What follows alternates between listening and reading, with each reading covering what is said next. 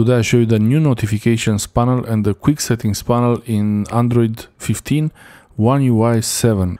This is the Samsung Galaxy S23 Ultra and it was recently updated to OneUI 7, and you see also that there is this new system similar to the iPhone.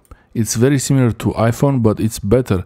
Usually when you swipe down from the top of your Samsung phone, you will get the quick settings menu like this one, but now when you swipe down from anywhere other than the right corner, you will get the notifications panel without the quick settings. And if you want to get the quick settings, you have to swipe down from the top right corner. And sometimes maybe it's not great if you hold the phone with your left hand and you want to do something quick in something. If for whatever reason, if you want to change this to the left side, you could do it.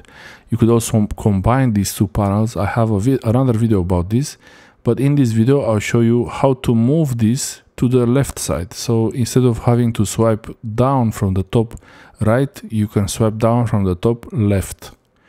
And there is also another thing, you could switch between the panels. You can switch between notifications and the settings, the quick settings, very easily. I will show you right now. So I open the quick settings now, and if I want to see the notifications, all I have to do is a left swipe or a right swipe to go back to the settings. And this will change after you set the quick settings menu panel to the left side, and then you would have to do the opposite. And if you want to change this, you go to this pencil icon to customize the quick settings, then the panel settings. Here you have all the options related to the panel, and you can have them separate. You can keep them together also the same way as it was before. So if you want to revert from OneUI 7 style of notifications and control center, kind of like iPhone, you can easily switch to together, and then you will have all of them together like the OneUI 6.1. By changing the quick panel settings to the left, now you press done and the settings are changed. So now I swipe on the left side, it opens the quick settings panel, and the rest of the screen, the top swipe, even from the middle of the screen, you could swipe down from the middle of the screen, you will get the notifications.